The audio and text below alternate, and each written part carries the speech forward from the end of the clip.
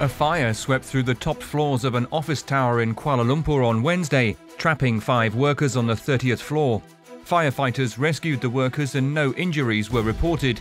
Workers renovating the 27th floor of the Menara Tradewinds office tower in Kuala Lumpur escaped a fire that swept through the upper floor of the building at around 5 p.m. on Wednesday.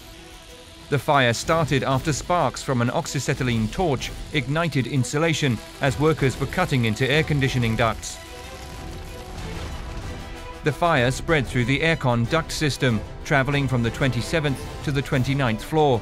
The 5 Bangladeshi contract workers attempted to douse the flames, but were forced to flee to the 30th floor. After an almost 1.5-hour wait, firefighters reached the men, who were sent to hospital for treatment for smoke inhalation.